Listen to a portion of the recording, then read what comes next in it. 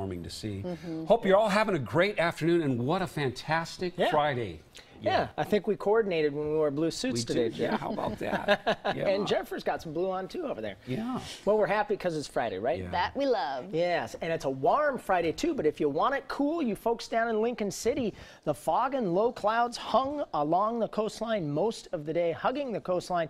Temperatures there just in the 50s, but a few miles inland, there's a look from our Skamania Lodge camera east up the Columbia River Gorge.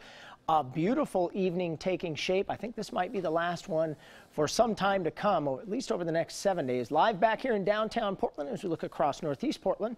85 degrees now, dew point 47, north wind at 3 miles per hour. Our sunrise this morning was at 7:05 and our sunset tonight just 4 minutes before 7. Boy, some nice temperatures here. Tigard, look at that, 88, Beaverton 86, Hillsborough 85 over on the west side or the east side of the metro area, Washougal 81, Troutdale 80, Camas 81, and Battleground, a toasty 86 right now. It's going to be slow to cool down again tonight as dew points are relatively high, so there's some moisture in the air. But over in eastern and central Oregon, I expect another cool night over there with dew points down into the 20s. That'll help things to cool down. Morning lows this morning, again, warm here in the metro area, 53 in Portland, 50 in Vancouver, but out on the outskirts, mostly in the 40s. There's those daytime highs. Now, average for this time of the year, 72. So we were a good 13, 14 degrees above normal with temperatures in the mid-80s up and down the I-5 corridor.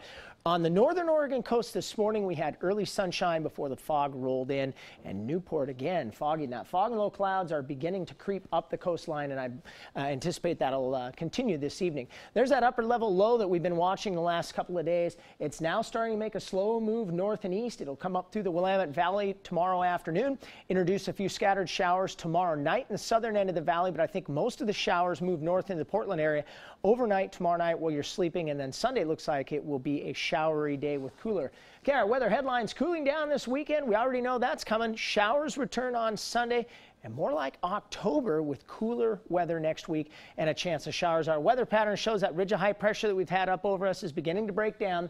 There's that system right there on Saturday. It lifts north up into Canada on Sunday and Monday. Another trough swings by on Tuesday, and then later in the week, I think we've got another ridge that's going to build. But until then, I think we've got a few scattered showers coming up this weekend, but not a big washout by any means. Let's stop it right here at 5:30 tomorrow afternoon on Saturday. A few showers now beginning to develop in the valley. This might be a little bit overdone. I think they actually hold off until after dark tomorrow night, and then a whole system lifts north on Sunday and into Monday. Our rainfall forecast will stop it at 4 o'clock on Saturday. Not much yet in the valley, but then overnight, Saturday night into Sunday, that's when I think we pick up our measurable rainfall. Again, not a whole lot. Okay, coastal forecast tomorrow and your Saturday, clouding up, evening showers. Those fog and morning low clouds will pretty much hang on the coast most of the day. Temperatures in the mid-60s tomorrow there. In the valley on your Saturday, clouds increase in the afternoon. I think it's going to start out mostly sunny. It'll be a nice morning. Temperatures will top out in the lower 70s, so we'll knock a good 13, 14 degrees off where we were today. Central and east side of the state, mostly sunny. Clouds increase late over there as well. Southwest wind 5 to 10 miles per hour. We'll back those temperatures off by a good 10 to 15 degrees. In the gorge in the mountains on your Saturday, mostly sunny in the morning, but those showers do increase late. Bonneville Dam about 73, and the Dalles, a warm spot there at 76. Jump right in that 7-day forecast.